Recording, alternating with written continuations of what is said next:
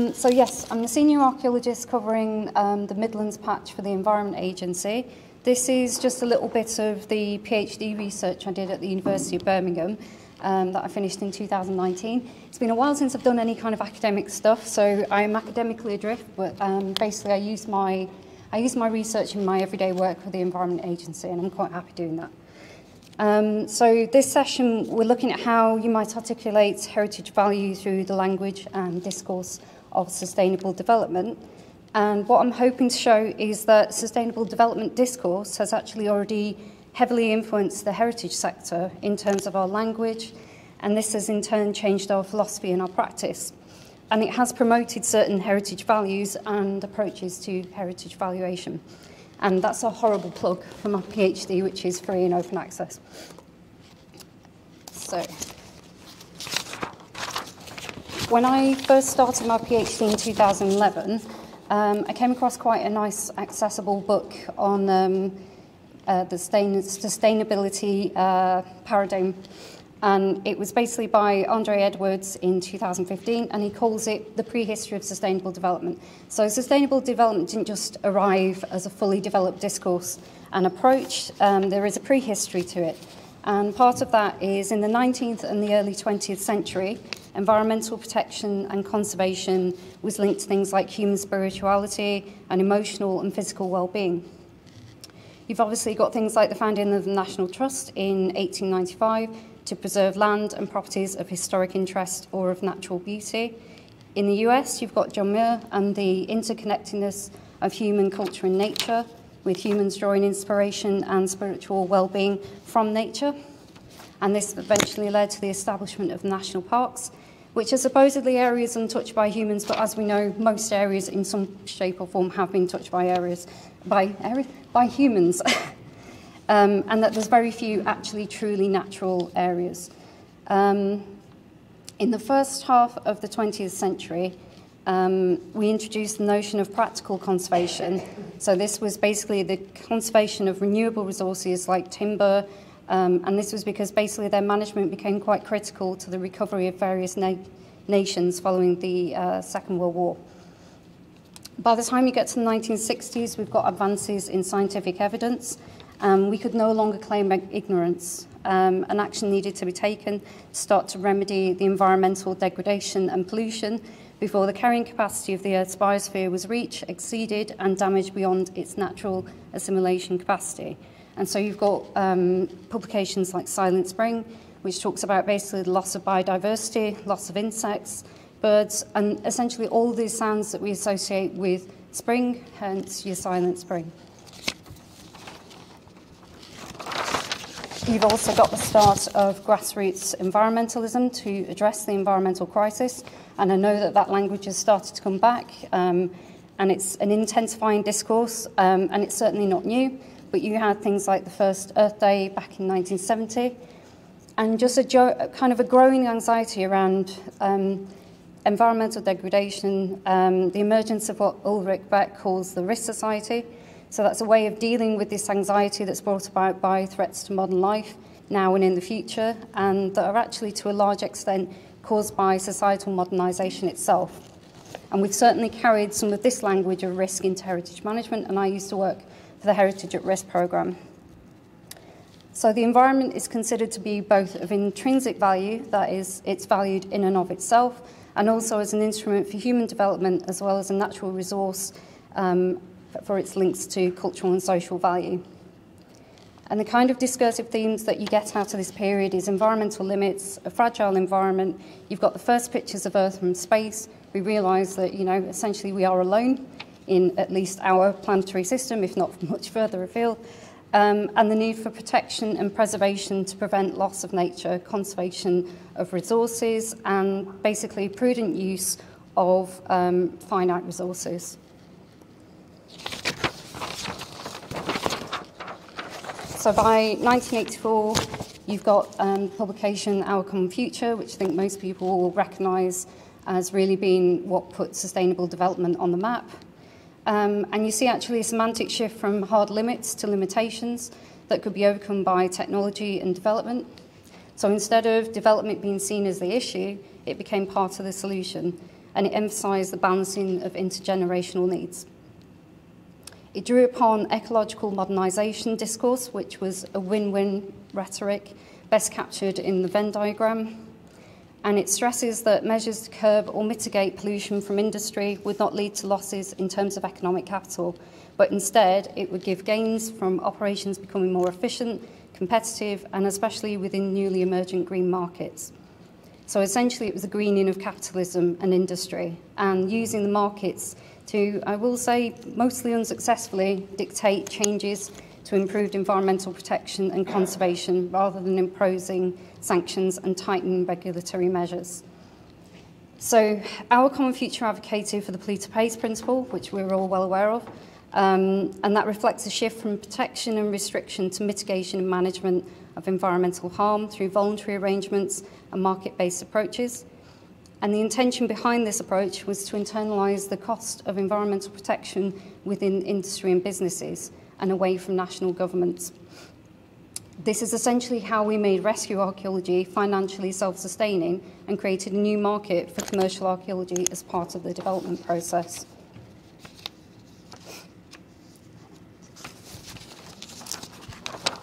So again, the kind of things that we're getting out of this period is balancing of different and often competing needs, development and technology as a solution to environmental degradation rather than the problem, the idea that polluters can pay to pollute, and then despite being hailed as a new approach to environmentalism, I'll say that sustainable development was essentially a buzzword that enabled the continuation of the status quo and the Western capitalist mythos of indefinite growth with a green veneer. It's no coincidence that periodically there is a renewed interest to actually operationalise sustainable forms of development, and in the 1990s you got Agenda 21 Action Plan as well.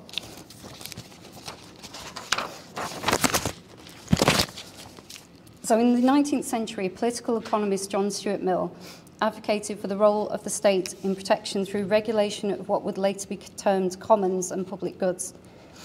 These were considered to be external to market forces, but were the common inheritance of all the human race. And indeed, this rhetoric was adopted by the heritage sector, particularly in the concept of World Heritage. So by the time you have the mid-20th century, there's various approaches that were developed to bring the environment into the market.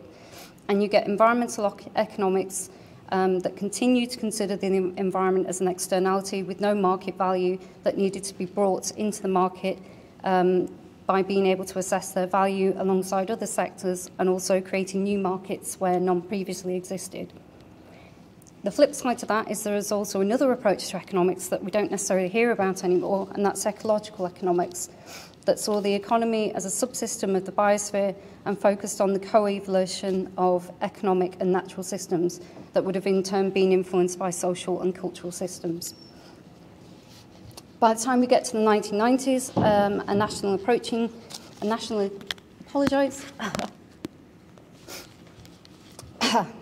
a national accounting approach to environmental auditing was established in the UK, advocating for environmental economics approach. It proposed that the monetisation of environmental resources and services, but it actually emphasised that this was not to reduce their value to money, but rather to provide a standardised measuring rod by which they could be compared with other resources and sectors within a national accounting framework. As highlighted by earlier economic thinking, natural services that might be considered free or commons, that is, no market exists for them, tend to be more in demand, but demand can outstrip supply or capacity to meet demands. And by bringing them into the market, it was believed that environmental resources and services could be appropriately valued and therefore adequately controlled to ensure their sustainable management and continued availability. It was suggested that with time, any natural resource could generate a market, but that without proactive intervention, this might happen at the point when the resource is near to being exhausted, with a market being created through scarcity, and this is a phenomenon called known as the tragedy of the commons. It's interesting again that the establishment of commercial archaeology from rescue archaeology followed this trend. There was a whole new sector created following heavily publicised losses. So again, the kind of things that we're seeing here is bringing the environment and other externalities into the market, and cultural heritage was very much also seen as an externality as well as a form of commons and public good. I want to briefly touch upon the fact that we haven't really necessarily mentioned culture, but culture has been included in the concept of sustainable development as a system of value, as well as the tangible outputs and expressions of those values. And this culminated in the 1995 publication, Our Creative Diversity. Despite rejecting the idea of the value of culture should not be reduced to economic value and being cautious about the commercialisation of heritage, resource management and economics featured heavily in cultural sustainability discourse that championed the creation of new markets such as cultural tourism and the production of craft goods based on traditional material culture. There's been various initiatives and conferences over the last 30 years calling for culture to be considered a key element of sustainable development and to be formally incorporated into sustainable development goals. The lack of specific sustainable development goals in relation to culture has often been seen as a failing by the international campaign, but what this actually ignores is the fact that culture, if understood as a valuation framework and worldview, inevitably impacts upon and shapes all the sustainable development goals. What I believe is actually being lamented by international and national cultural heritage bodies is a lack of reference to very specific types of culture that heritage management frameworks seek to protect. So that's sites contributing to national heritage narratives and agendas, with international sites considered to be a form of global commons. This is because for the sustainability and long-term endurance of these heritage management frameworks, they require justification for their patronage by demonstrating their continuing relevance and importance to governments and society. And the Sustainable Development Goals are the latest metric favoured to demonstrate that. Not having a specific category means that we actually need to make the case for the contribution of heritage, and this is what's been brought up by various speakers.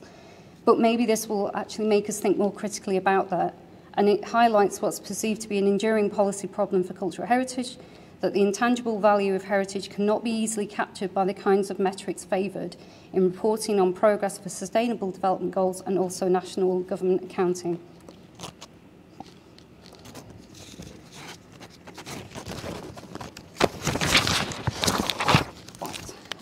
The success of environmental sustainability discourse in the way it was mainstreamed into all sectors of government and public life appealed to the heritage sector, which had struggled to find the same level of support and financial aid.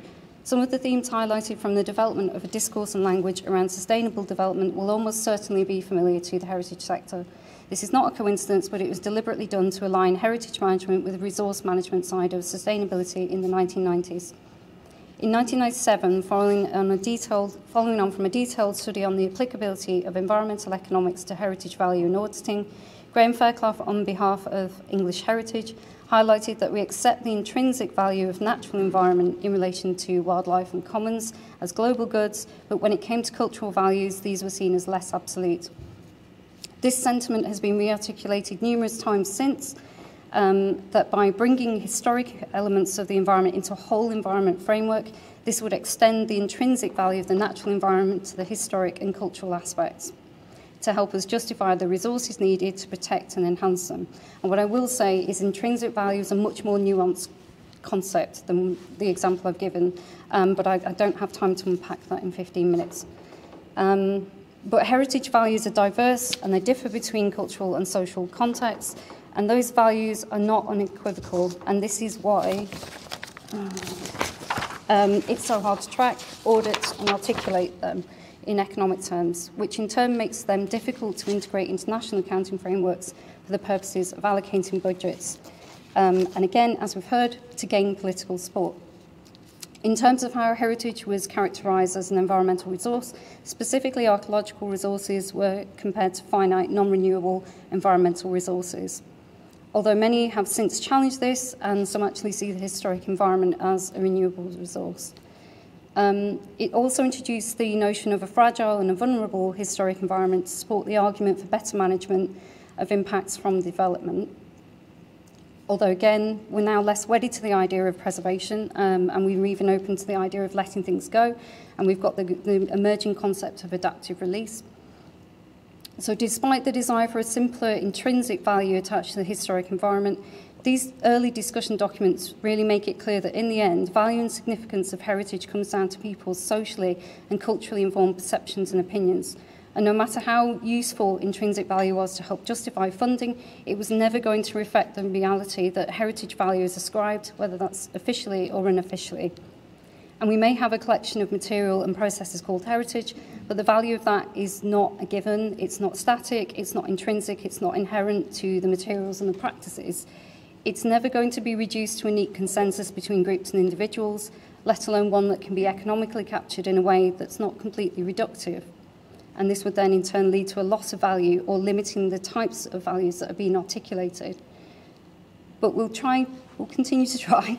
And obviously there's still the ongoing research for cultural capital, but I do find that quite interesting that cultural capital is a corruption of Bourdieu's much more useful concept of cultural capital, which is essentially why someone like myself is here today talking about this stuff with a PhD, and basically the sociology of cultural capital, and essentially how culture can help people in terms of social mobility, access to jobs, prospects, that kind of thing. Okay. What I am going to focus on a very small aspect. I appreciate, again, this is incredibly... My presentation itself is reductive because we don't have enough time. But in adopting the language of sustainable development for national accounting and auditing in relation to heritage, the one thing that really appealed to the national government was the idea that heritage itself might be self-sustaining. And please note that self-sustaining is not the same as it being sustainable, because something might be sustainable, but it might not necessarily endure in the long term. We successfully created a heritage industry of attractions, experiences, and increasingly tea rooms. And certain types of heritage destination were very successful. And obviously you've got the National Trust model. But this isn't going to work for everything.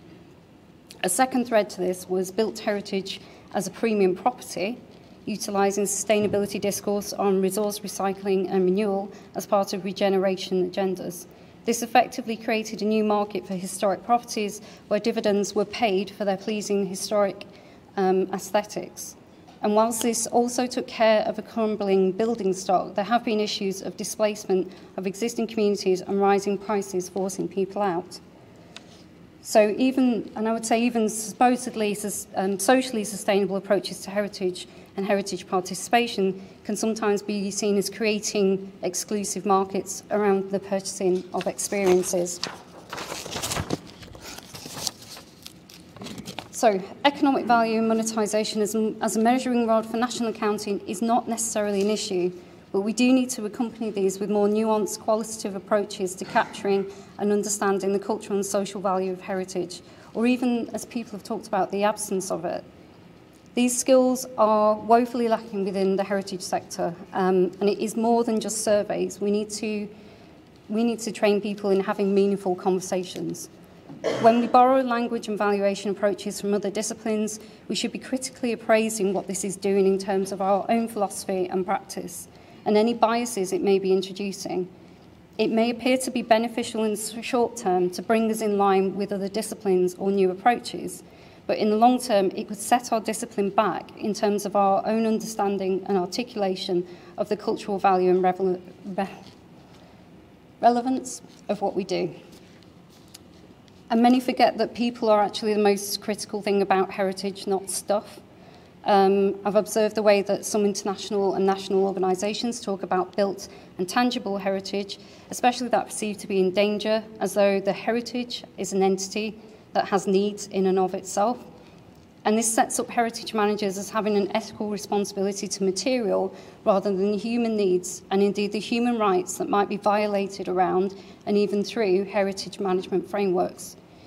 In this respect, we might well take a look at environmental justice rather than revisiting sustainable development language to ensure that we do not continue deeply ingrained biases in terms of how we value and encourage others to value heritage. Thank you.